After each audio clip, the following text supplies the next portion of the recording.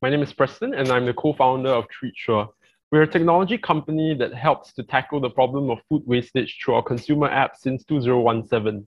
And many of you might be wondering, how did I even get to a solution using a mobile app for food wastage?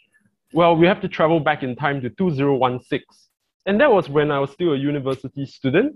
And in my final year, and I was studying at home, I noticed my family clearing out the refrigerator of certain food items that were parked at one corner that were expiring.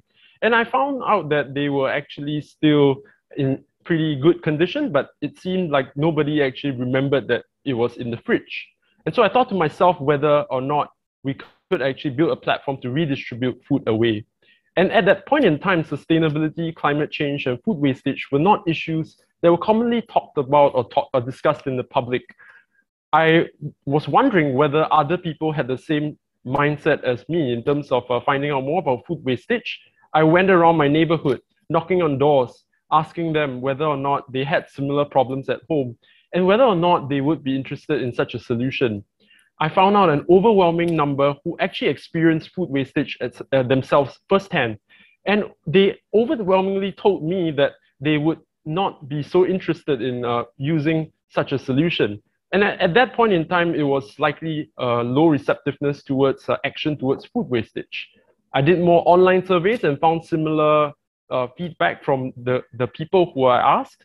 And it was also true that through an Electrolux survey that there was actually much food wastage in the households. About 51% surveyed found that they actually prepared too much food. While a second close factor for food wastage in households was because the people forgot about food and that there was a fussy eater at home, coming in third. Fast forward 4 years later, a Singapore Environmental Council study actually found similar factors in terms of improper storage and purchasing choices, which leads to household food wastage. And this time round, they found that about 80% were unclear about the differences between best before and use by dates, leading them to just throw away whatever that is expired, that they think that it's expired, and this amounts to a massive result of a 26 million kilograms of food wastage thrown that year. That is equivalent to about 68 million plates of nasi lemak, our Singapore local delicacy. And if you convert it into dollar terms, it's approximately $300 thrown away per household per year. Staggering, isn't it? But the number is not just about households. There's a bigger number out there that the National Environment Agency, our Singapore government agency, released in 2020, which revealed that the total amount of food waste was actually 660 million kilograms. And mind you, there's only one offshore landfill in Pulau Semakau, and that's running out of space in 2035. So I felt within me at the earlier stage of my journey, how could we actually solve this problem? And whether or not, perhaps apart from households, businesses had a part to play. I went out to the shopping malls, to F&B owners and staff and managers to ask them on the ground what exactly causes such a problem and what they actually dealt with it, how they actually handled such a problem. Many of them actually told me that this was a very common situation and it was quite uncontrollable. So many of us would like to cast the first stone at them and blame them for creating so much food wastage. But we often don't understand the complexity of the issues that they face. And here in this talk, we will share a couple. On the demand side, there are some. On the supply side, there are some. So take, for example, for the demand side, there is actually significant uncertainty about how much food to prepare, how much food they should produce. And if you're a business, actually take a rainy day, for instance, it could affect you either way, depending on the nature of your business. If you're selling hot soup, a rainy day will be perfect because it will bring you great sales. But if you're selling ice cream or if you're not sheltered from the rain somewhere away from the MRT station, then you might be in hot soup because that day might actually be a very bad day for sales. And so these factors actually create the wastage because much of the produced food that day might go to waste, and that means unsold sales as well. Think about the circuit breaker lockdown that we experienced about 2 years ago. Much of the shelves were actually wiped out. Not just toilet paper as you see here, but eggs, bread, different food and essential items were actually just wiped off the shelf due to a demand surge brought about by people panic buying. And once that panic surge actually crossed, many of the suppliers actually found that they had to deal with a lot of the surplus stock that they brought in during the panic buying period. Suppliers had to constantly restock, and by the time that they had to readjust and recalibrate when the demand tapered off, it was found that actually they couldn't keep up with that kind of readjustments, and there was a lot of wastage that some other businesses found excessive.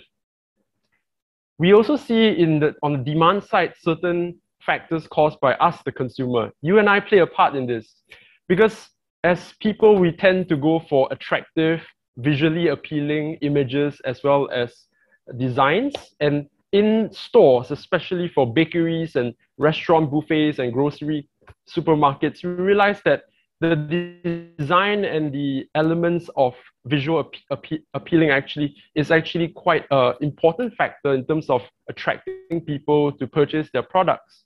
And they array all their shelves and all their trays and plates with glorious food of different colors and different shapes, and that often results in wastage if they are unsold.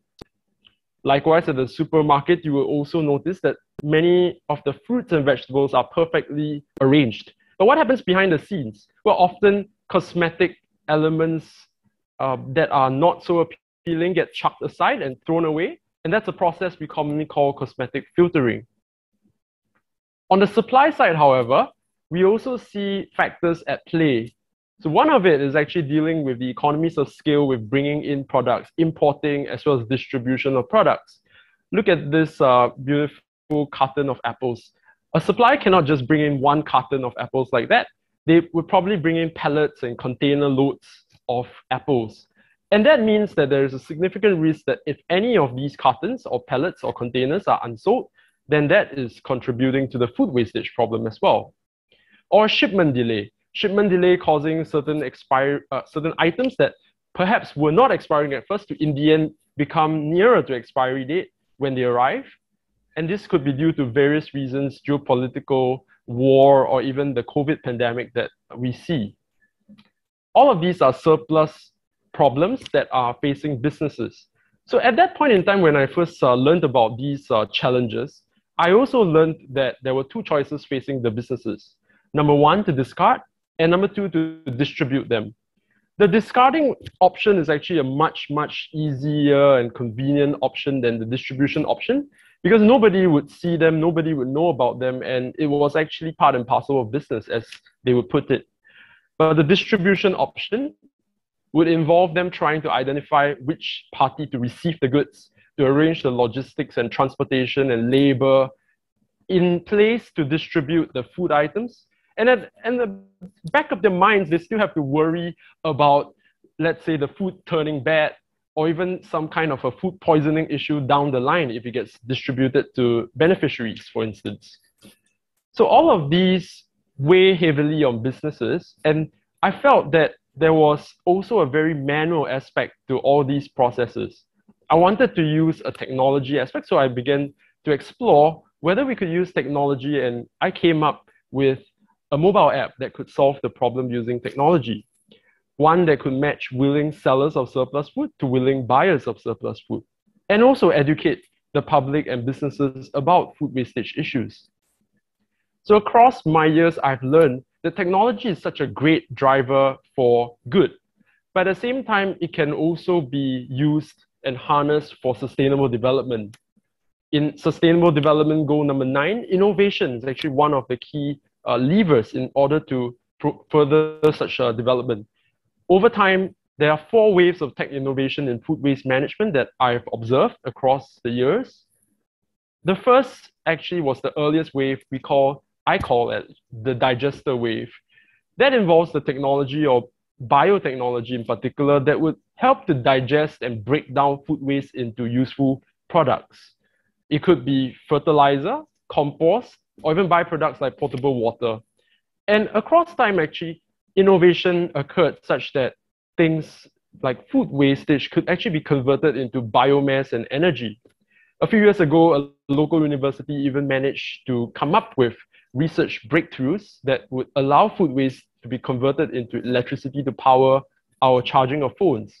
And the government is currently trialing out a co-digestion process where this food waste as well as a water waste sludge can actually be broken down into biomass and useful energy. And we also hear of even black soldier flies being tapped on to try to convert this massive amount of food waste into very precious resources. The second wave is what I term the digital wave. Well, this happened around 2015 to 2017 period. And during this wave, many of these platforms and digital channels actually help to redistribute and help to resolve the food wastage problem at a deeper level, because at the click of a button, you could actually just redistribute food from one point to another. And it helps to also beat the information asymmetry of where the surplus food could be found. So such sources of technology in that digital wave was actually a result of the inspiration by many of the ubiquitous startups that we see these days involving the consumer applications and platforms. So if a platform could help with sharing of rides and apartments, why not the same for food wastage? So across the years, we've seen peer-to-peer sharing apps, business-to-business channels of redistribution of food, as well as business-to-consumer type of platforms. A third wave is the data wave, which taps on the insights, data science, and even artificial intelligence brought about by the nascent fourth industrial revolution that we're seeing right now. So these technologies in the data wave often concern themselves with trying to find out and track the wastage and how we can do better in it. So such tools will help businesses to better improve on their processes to reduce wastage and output, as well as to tailor and customize their specific operational and even manufacturing processes to reach a certain optimal level and to allow them to actually contribute to sustainability. There are also consumer-facing apps that are allowing consumers to actually find out what they store in their fridges, to track what is in their kitchen, to know when a particular food product is expiring, and so on and so forth. So it's very interesting and it's very exciting that this wave is being played out right now.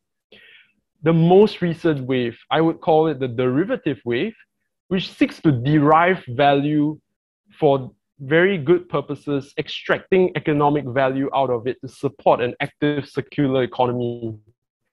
So this involves not the process of digestion, but derivation of products. Our industry might term this as waste valorization or even upcycling, which is the reverse of recycling, because many of these products can be tapped on to add value and to create something new. Bread that is surplus can be used to brew beer. Oils that have expired can be made into soaps, and the list goes on. So this is a very exciting area in which things can be made new to serve a food need or some product need, and at the same time extend the shelf life of the original food. So you might ask, so have technology really solved the problem with so many advances in recent years? And I will honestly tell you, I don't think so, because we haven't got to the root cause of our food waste, which is our food waste, W-A-Y-S. The real reason why the food waste problem is so big is because of the way we treat food, the way we regard food. And with regards to this, the UN Sustainable Development Goals number 12 would find that responsible consumption and production is the right way to go. And that is truly the solution for the tackling of a problem like food wastage. Even if you have the best technologies to track your data, your food wastage, but you don't have the resolve and the commitment to actually contribute to sustainability, even if you have like all these different ways in which you can upcycle and recycle food wastage, but you don't ingrain it into your processes, there's still a problem. So in essence, technology cannot change our food waste overnight, but it can change our food waste oversight to be a catalyst of change, to prompt us to actually pause, ponder, and actually provide us a way to become better stewards of food resources. Thank you.